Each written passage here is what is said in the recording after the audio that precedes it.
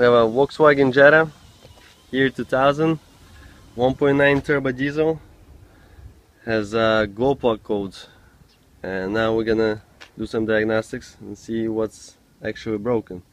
These ones, they have a couple of different problems with the glow plugs. First of all, the glow plugs themselves break a lot, and they also have a problem with the glow plug harness. Alright, here you go. We're gonna throw our wacom scanner in it.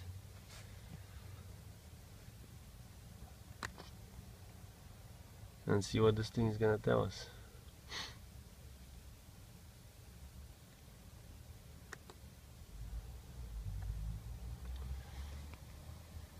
Okay, we have a glow plug heater circuit, low function, intermittent. Intermittent means that the problem is not there all the time, it happens intermittently. And we have an engine coolant temp sensor, open or shut to plus. So the coolant temp sensor probably needs to be replaced. They have a lot of problems with those. The glow plug we're gonna diagnose in a second.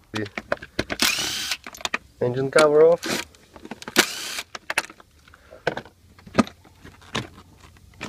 We check the coolant temperature sensor, which is right down there. I don't know if you could see this thing. Yep, right there. See that wire over there? This is a coolant temp sensor. This thing is bad, needs to be replaced. And here we got this thing over here. This is a glow plug harness. This is the one that usually has the problems. So what we're gonna do, we're gonna take this plug off the injector. See that plug down there? We're gonna pull it up so it doesn't, so the wire from injector lays in freely over here and has more slack. We're gonna take that plug off. So we took that plug off the bracket. See, it's loosened around. Now it has a lot of slack. The plug just pops out. You don't have to disconnect it or anything, just pop it up. It's gonna come out very easy.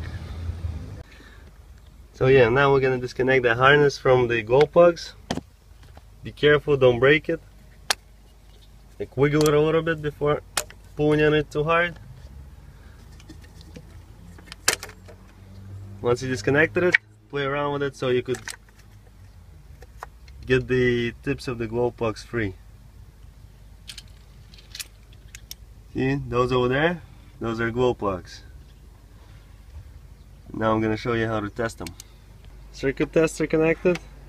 This is a Power Probe 3. It's a nice tester, we'll love it, how it works.